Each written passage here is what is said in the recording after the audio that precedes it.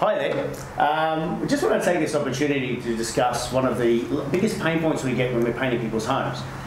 One is obviously getting the quote out to them and finding out how much they're going to be investing in their new paint job. But the second biggest headache we find is choosing the right colour. Now, having been in the industry for a couple of decades now, I understand how stressful and concerning that moment can be for some people.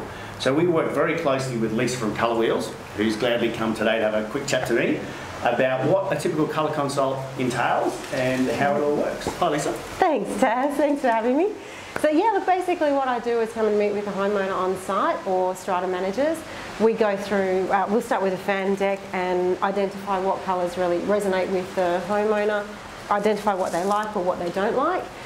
We go through lots of big A4 size colour sheets so they can really get a good grasp on the true undertones of colour, and then yeah, really make sure that they're making wise decisions, long-term expensive decisions that they're going to be really happy with. So when the painters are finished, the homeowner is really thrilled. They have a, you know, we increase the value of their home, and everyone's a happy camper at the end of it. So that's basically what I do. Great, that's great. So it's really important that they are increasing the value of their home. So typically, how long does a colour consult go for? Usually an hour, sometimes an hour and a half. It does depend on whether we're doing inside and outside.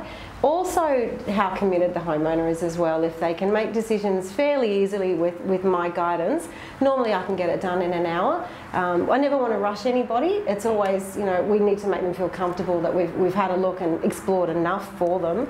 But I find an hour really gets the job done. Perfect, perfect. I mean, an hour's not too long. That's pretty quick. That's pretty quick. An hour really, it suffices. It's any longer than that, people tend to get a little bit bored and drift off and lose interest. So yeah, an hour tends to be a nice amount of time.